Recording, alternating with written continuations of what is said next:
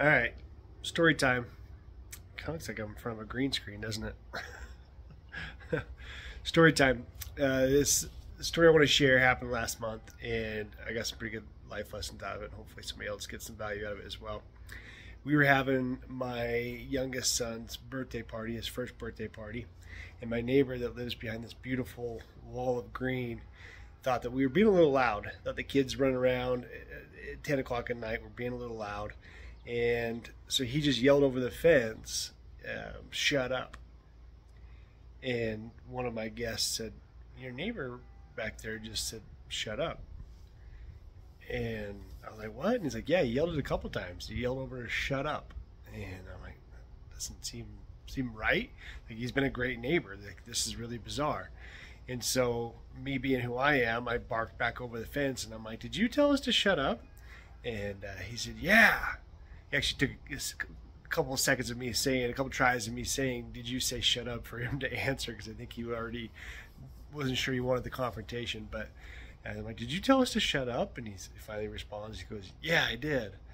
And he's like, there's other people in this world and other people on this planet. And I'm like, okay, well, if you got a problem, why don't you just come over here and talk to me? Why don't you just come say something to me? Don't just yell shut up.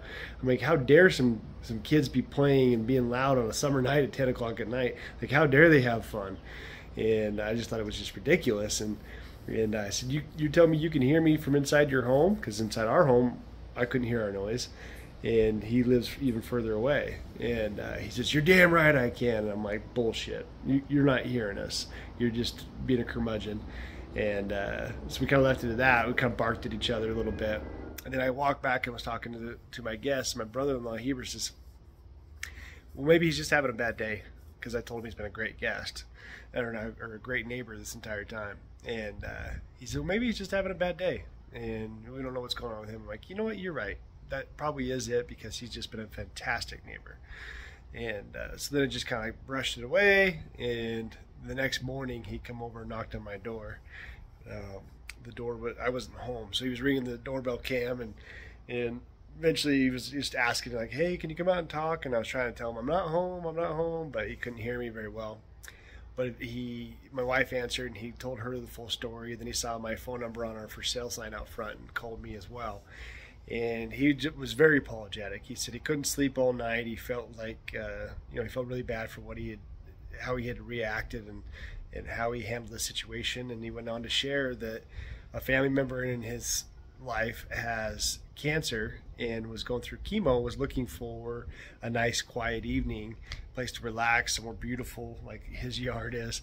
And they weren't able to get that because my party was overshadowing that calm, peaceful atmosphere that he had created over there. And eventually his guests had to leave, his family members had to leave, that were going through this tragedy and this scary time.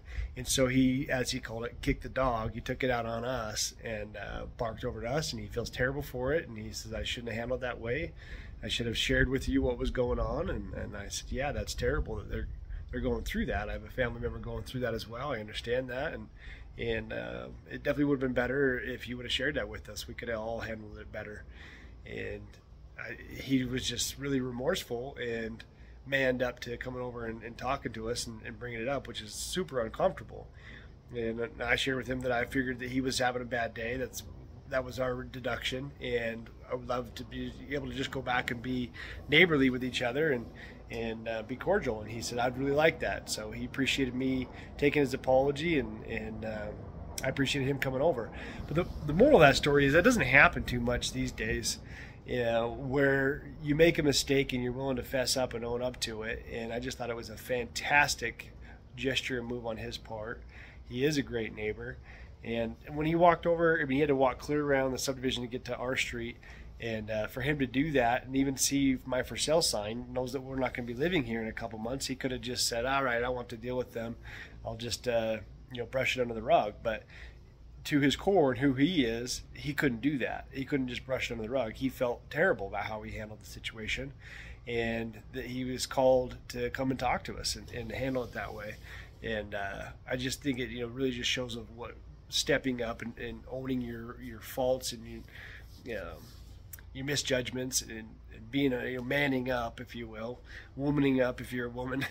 I just thought it was incredible that he did that. I really appreciated it, and ended up being a good experience in the end.